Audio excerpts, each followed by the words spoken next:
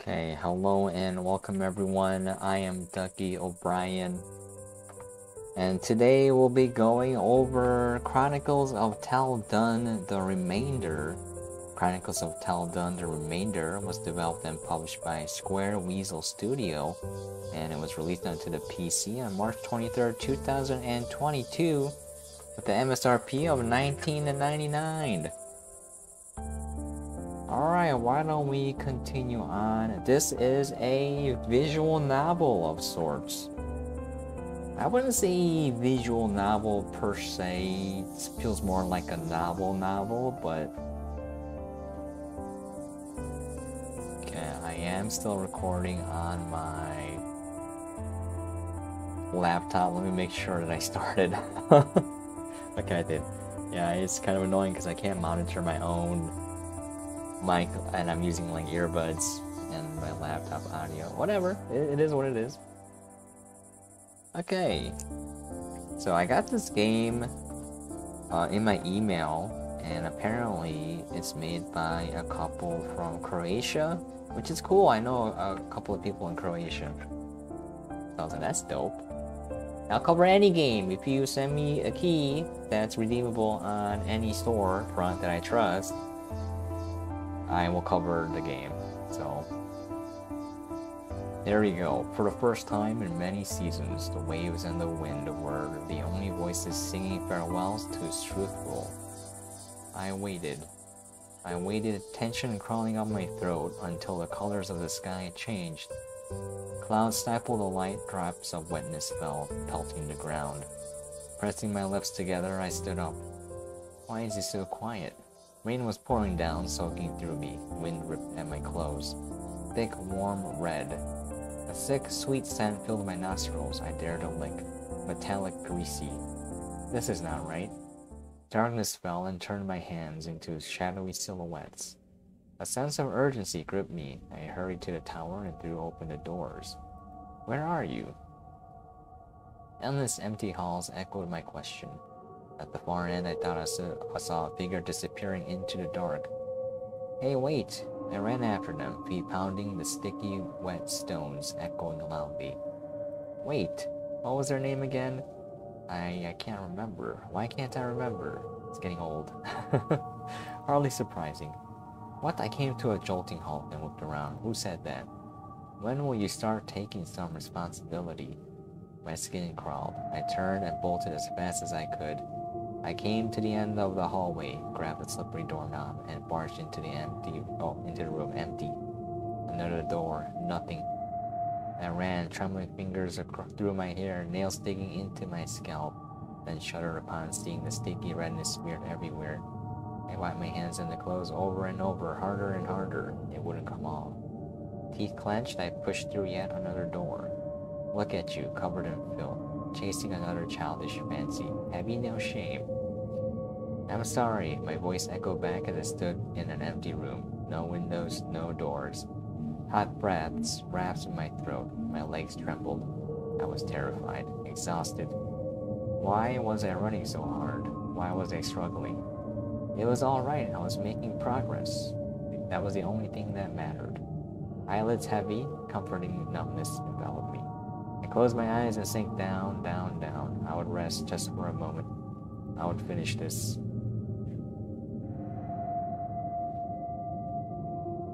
The seas in every direction, endless, a diamond dusting of moonlight across the surface above me. I looked down into the depth, a pressure against my chest as the darkness stirs. A star, then two, then a constellation of them glitter in light. They approach. The darkness was not the bottomless sea, but the body of an enormous fish, its silhouette filling my entire view. A gaping mouth was open from horizon to horizon, a deeper black within, approaching, buzzing. The progenitor fish, truthful, comes for me. I should be afraid. Her mouth, now all-encompassing, blasts out the last remainder of feeble illumination around me. I should be afraid? Why am I not? The mouth shuts with a distant clang, flash of lightning.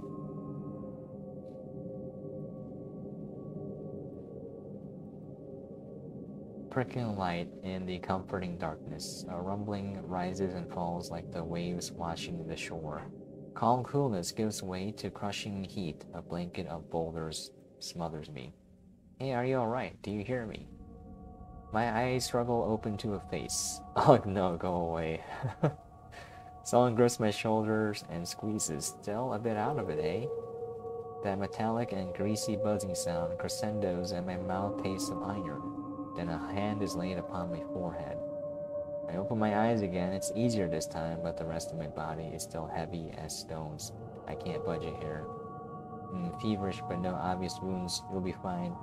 Something went wrong. We don't have much time. My tongue feels heavy and stiff. Wrong?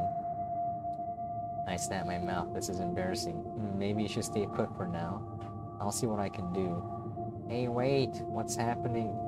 They turn and stride off, and I look around, trying to get a hold of my surroundings. I must be dizzy still, and everything's spinning. Why are the books flying? I squeeze my eyes shut again. This is not happening. I'll wake up soon. Sound trickles in, rustling, clinking, a storm raging outside, a guttural buzzing. How can I sleep like this? Annoyed, I drag myself sluggishly to my feet. An urge to gag rises, rubbing my throbbing temples, tasting a foulness in my mouth. I force down the bile. What did I do last night?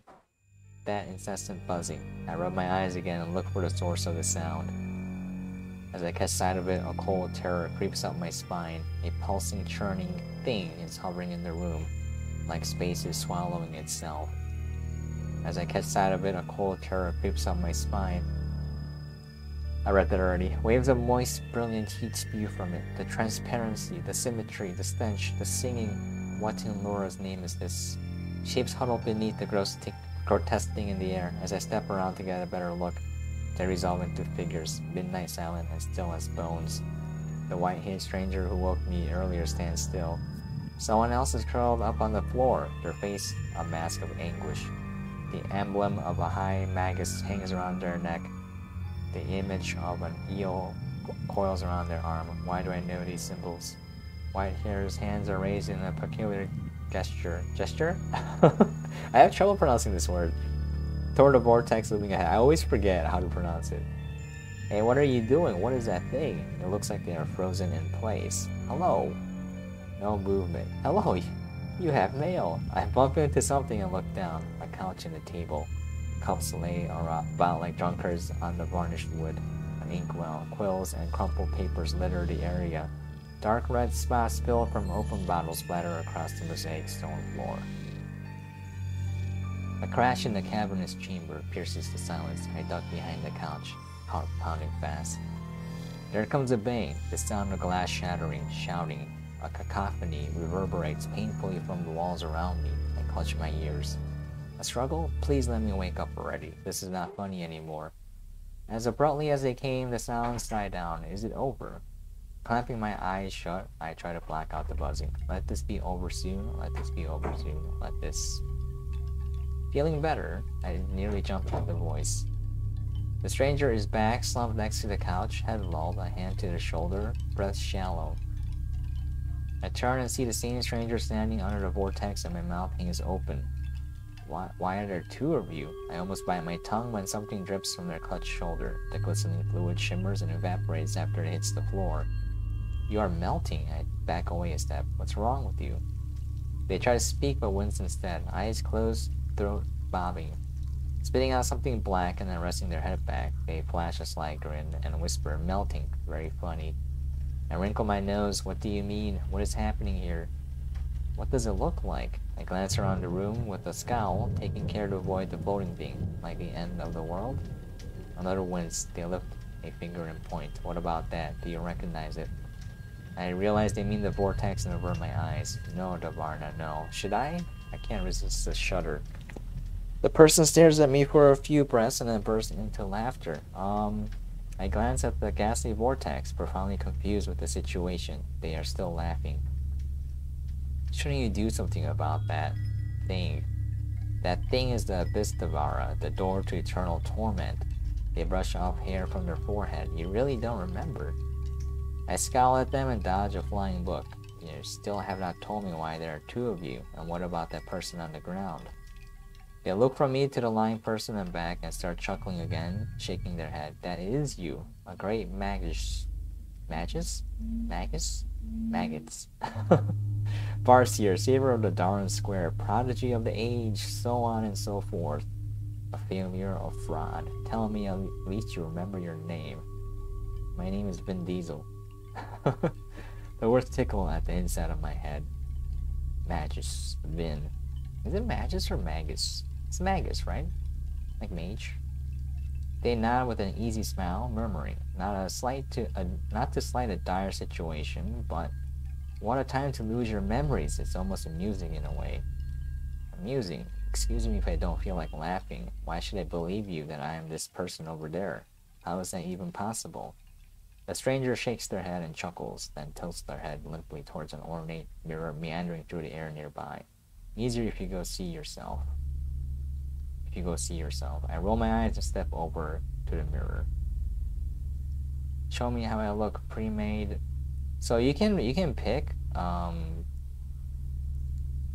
to see this or not see it. I don't really care if this is how I look. It doesn't really impact the story to see the picture. What I see leaves me stunned. The me in the mirror is a spitting image of the person on the floor. I turn and stare wide-eyed, then look at the mirror again. Every last detail, down to the piercing which I'm only now noticing, all identical. And just for a breath, the eel on my arm seems to wiggle, but I blink and it's still again. I feel lightheaded. This is not right. But how? How am I in two places at once? Are we dead? Is this the afterlife? And why do you know things when I don't? How is this fair? And just who are you? They laugh soundlessly. You don't remember me either? You're... Mr. Poo-Poo Head. Another fit of coughing, not even close. You must have hit your head quite severely. Alright, I run a hand over my scalp. There aren't any holes. I don't remember hitting it. But that's just how it would be if I did hit it, isn't it? How shall I say this? Eyes closed and lips parted. Her voice is barely a whisper now. The name is Ilar, your partner. Don't know what you did, found you like this. They push the words out with effort. I lean closer to listen. A ritual must have gone astray and set loose the abyss Devara, stripping away your memories. I did what I could and conjured your heart vessel with my waters. You'd be gone otherwise. They grimace, then fall silent. I nudge them. Heart vessel? Abyss? Hey, keep talking. They open their eyes again and struggle to point toward the other side of the room, but it flops to the floor. Sink me. They're getting so quiet I have to put my ear next to their mouth to hear them. Warm breath tickles me. I can almost hear my blood rushing. Your desk. Look in your journal. Find the spell. Circular gate. Black powder mantra. The only way to save. Now. No time. Go quick. And then they slump. Holding my breath, I wait. Heartbeat like a hammer in my skull. Thump, thump. The buzzing fills the would-be silence in between. Resonance of torment. I drive a thumb into my temple, crushing one pain with another. A futile effort. Hey, are you alive? I reach a hand to their shoulder. My hand passes through them and I jerk away. My skin crawls at the sickening sensation. Their body melts into a sticky, shimmering puddle in just a few breaths. Trembling back, I land on my butt and clamp my mouth shut to hold in the panic, the ruckus from earlier. There are footsteps, a voice, scrambling. Someone else was definitely here. When nothing happens for a while, I allow myself to breathe again through shaking fingers. If they would hurt me, they would have done it while I was asleep, right? And if Ilar was the only thing stopping them, but now they're gone and you are useless. It's fine. If I'm careful, I can find a way to... Or Devarna, find a spell. Something is wrong with all this. And how does someone just melt? Never mind that now, I just can't sit here. Okay, let's go search the journal.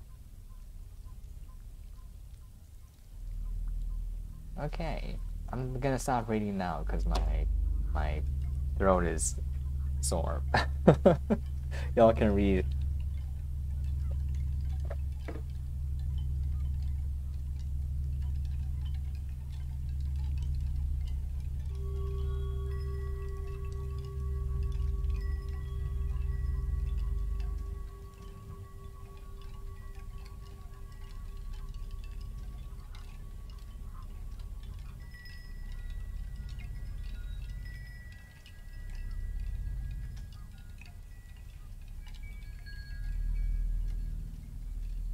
Okay, so we find the journal.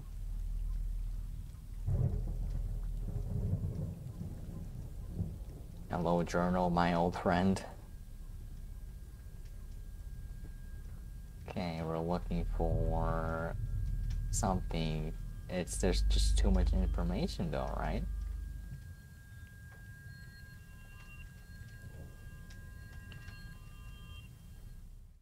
And then there's something there.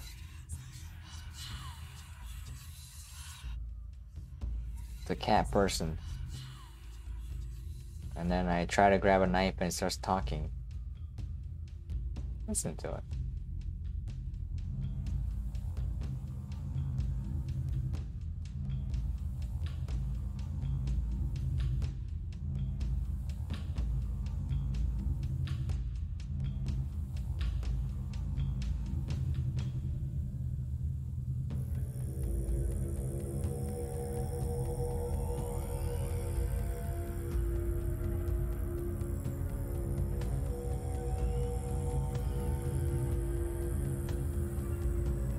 Did the knife kill me? I failed to listen to the knife the first time through. And then you just threw it away. Oh no, please. Where am I? What happened? How did I end up here? Why don't I know anything?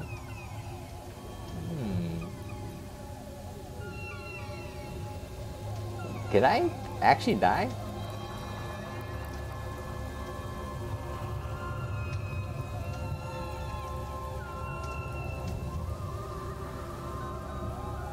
I think I died. Okay, we can call it there. We can call it there. Interesting. Yeah, you're supposed to not listen to the knife, but I was curious as to what would happen if I did, and apparently you just die. If you don't listen to the knife, you throw it away, and then Ilar comes to save you, because he was faking his own death to draw out the creature, and the creature hunts down people who are vulnerable, and then they tell you that, you know, there's something wrong with this guy was casting a spell and stuff, and he has to look in the journal, and only he can open the journal. If anyone else looks at it or tries to move it, stuff happens. They don't explain what. So you're trying to go through and regain your memories and find a solution to this. Anyways, there you have it. Chronicles of Tal'Dun, the remainder, developed and published by Square Weasel Studio, out now on the PC. The MSRP is $19.99. Hopefully that gave you guys an idea of what the game is like, and hopefully you enjoyed what you saw. If you have any questions, comments, things you'd like to see or for me to cover, please feel free to leave a comment down below. And as always, hope you guys are staying safe and sane out there, and I'll catch you guys next time. I have a few more days in Oregon, but after that I'll be going back to Chicago, and then I can finally have my desktop set up. But I am gonna have to move all of that eventually. I'm gonna drive across from Chicago to Oregon, which is gonna be I'm not looking forward to that. But yeah, and after that I'll be set up in my grandma's house while we look for a house to buy. The housing market is really insane here. I don't know how anyone's supposed to afford housing here. Anyways, I'll catch you guys next time.